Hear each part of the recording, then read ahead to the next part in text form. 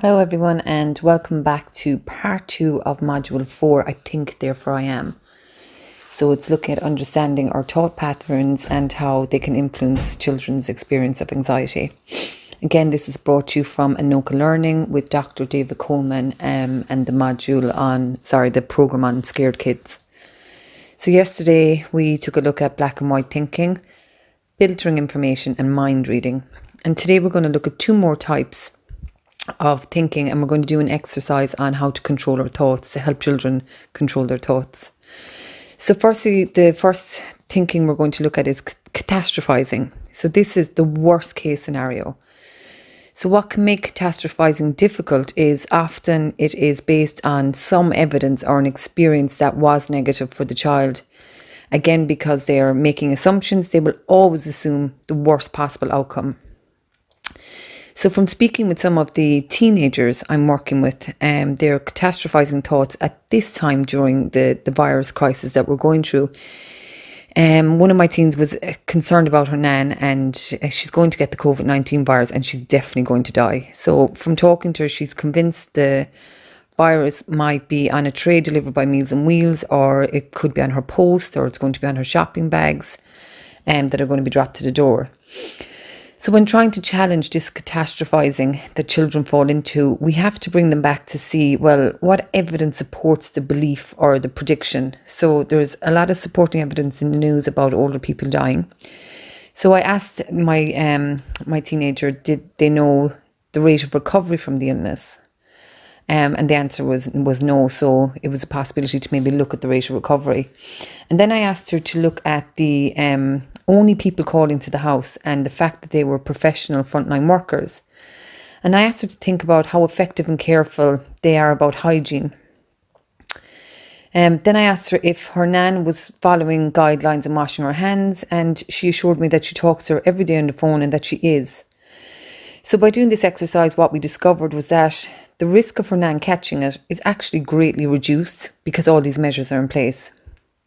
So even though it doesn't take away the uncertainty of it happening, what it does do is it encourages my teenager to think a little bit more critically about the situation. So bringing in the upstairs parts of the brain that we talked about, and it challenges the worst case scenario. So calming the downstairs part of the brain that's sending the signals to say there's danger. So again, it's not just children or adolescents that fall into these thinkings. And you're probably starting to recognise that we think like this ourselves as adults. So the next thinking we're looking at is emotional reasoning, and this is a particular kind of thinking style. So the upstairs part of our brain has two sides. We have the right side, which deals with creativity and emotions, and the left side is our logical kind of reasoning side. So in emotional reasoning, the right part is more superior. It's in control. And the left side, the reasoning part and the logic part, isn't as connected to what's happening on the right side. So a child who feels these really strong feelings might confuse the facts with the feeling that they have. So whatever emotional state that they are in will dictate how they're going to understand what's going on in their circumstances. So then they believe that whatever the feeling that they have is that represents the truth for them. So let's go back to my adolescent and say that she's thinking like this. So she presented as panicked, overwhelmed and helpless, and convinced herself that her nan was going to contract the virus and die. This was her truth at the time. So to challenge this in the emotional reasoning thinking, we have to begin to integrate the two sides of the brain. And that might mean getting the child or the adolescents to put themselves in somebody else's shoes and replay the experience. So I asked my adolescents, if I presented to her as maybe another adolescent that she knows with all of these big feelings, how would she perceive the information or the situation and talk to me? So what this does, it allows them to remove themselves from their feeling space and actually begin to think about their situation more logically. So it can sometimes be difficult to challenge emotional reasoning simply because we don't want to always get children to think in a logic way. Sometimes we do want them to rely on the gut feelings, because this is sometimes a signal from the brain responding to something dangerous and they may need to act on it. So really it's about finding the balance. We don't want them to be able to experience, we do want them to be able to experience the emotions, but sometimes it will be appropriate for them to bring in some logical thinking to allow them to connect the left and right side of the brain. So the upstairs part of the brain to the downstairs part of the brain. So one of the difficulties in talking to children about their thinking in relation to anxiety is they will sometimes believe that they just can't help it, or it's just the way their mind is. So they don't have any sense of having control over the thinking. So if they believe that they have no control over their thoughts, then they believe that they can't influence in them anyway. It's out of their control. So, and here we're trying to get the child to begin to influence their own kind of thinking style. So David Coleman uses a fabulous technique. So it's an exercise that he gets children to do that actually gives them a much stronger sense of the ability to be able to be in charge of their thinking. So I'd like you to try it with me now, and it'll help you have a better understanding, and then maybe you could apply it to your own child. So I'd like you to close your eyes, and I'd like you to think of a pink elephant. So big pink floppy ears.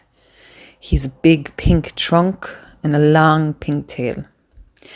Now imagine it has big pink legs plodding boom, boom, boom through big fields. Now imagine the elephant is really close. You can really see this big pink elephant. And it takes a big suck of water out of a close by river, and then whoosh, he sprays the water all over you. So have you a good strong image of the big pink elephant? So hopefully by now your child will have this image as well. So I'd like you to keep your eyes closed, and I want you to focus on something else. Not a big pink elephant. So it can be anything you wish. So maybe don't think of an animal, because that will probably lead you back to the pink elephant. And actually don't think of anything pink at all, because thinking something pink is going to remind you of the pink elephant. So the aim of this exercise is to not think of a big elephant. So hopefully now you're thinking of something other than a pink elephant or even the colour pink. Okay, so we break the exercise here. And at this point you might ask the child or yourself, what did they think of? And how easy was it to think about it? So think of what you just experienced during that exercise. How easy was it to focus on your new object when I kept referring to a pink elephant? That was distracting, and the image of the big pink elephant was constantly coming into your mind. So Dr. Coleman uses this analogy for the child to say it's really difficult then if somebody says, don't be anxious, we're still going to be focused on anxiety. Or saying to a child, there's nothing to be afraid of in school, we're still worried about going to school. So it's very difficult to shift your thinking if people keep bringing you back to something that you are actually trying not to think about at all. So just as I did in that exercise. So the next part of Dr. Coleman techniques, he will ask the child to do a new exercise. So for this part, we're going to focus on something completely different. So again, I'd ask you to close your eyes. Now this time I want you to imagine a golden dragon. A dragon like ones you've seen in the movies. So it's kind of long and thin with a long tail, but it has beautiful golden stretched out wings. So just imagine the big golden wings stretching out, and lovely golden scales that sparkle in the sun. So imagine now that the dragon is taking flight up into the sky, whooshing around, flying over a beautiful magical castle. The people in the castle know this is the dragon that protects them and keeps them safe because he is just so beautiful and golden. He flies around the castle protecting people all day, the sun bouncing off these golden scales. And then all of a sudden, whoosh, he shoots flames out of his mouth and soars up into the sky near the sun. So if I had to ask you now, over the last few seconds, did you think about a pink elephant? Now the chances are you haven't, and that you've managed to focus your attention entirely on my description of the golden dragon. So hopefully what this will do for you and for your child is to be able to explain to them that when we deliberately shift your focus of attention and think about something different, it is possible to move away from something that we are thinking about. So you moved away from the pink elephant and you found and focused the golden dragon. So for the child, the pink elephant can represent a negative thought and the golden dragon representing a positive thought. So telling them to not have the negative thought, chances are they will still have them. However, we can replace the negative thought with a positive thought. So replacing the pink elephant with the golden dragon, suddenly you're not focused on the negative anymore. So Dr. Coleman suggests that this technique gives the child an awful lot of power to be able to shift their focus of attention away from negative and hopefully onto something positive. And this is a way we can give children the capacity to be in charge of their own thinking. So this brings us to look at how strongly visualizing something can have on our thinking. So we've learned that when we create really strong, powerful visual images in our head, it really does allow us to move our thinking away from anything else and focus it on whatever it is we're trying to focus on. And so Dr. Coleman recommends using that technique as a much broader relaxation technique for children and give them a way to take a break from their anxious thinking. So he does a lovely visualization technique to allow children move away from the negative thinking and into this beautiful visualization. And he calls it their safe space. So what I'm going to do is I'm going to record it as a mindfulness piece for you to be able to listen to, and then maybe get your child to listen to.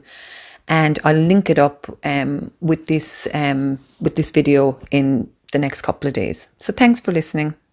Stay safe. Talk to you soon.